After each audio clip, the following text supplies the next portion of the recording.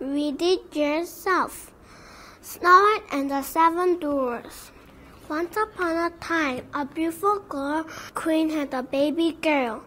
The baby's skin was as white as snow, and she had beautiful black hair. The queen called her baby Snow White. But soon the queen died, and the king married again. She was very wicked. She had a magic mirror. Every day she asked it, "Mirror, mirror on the wall, who is the first of them all?" And every day the mirror said, "You, queen, are the first of them all."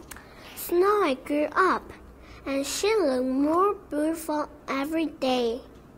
One day, when the queen went to her mirror, it said, "Snow White is the first of them all." The queen was angry. She didn't want to live with anyone more beautiful than herself.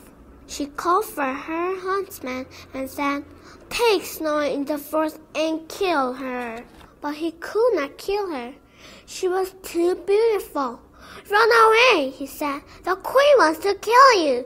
You must never come back. If you do, you will die." Snow White ran away into the forest.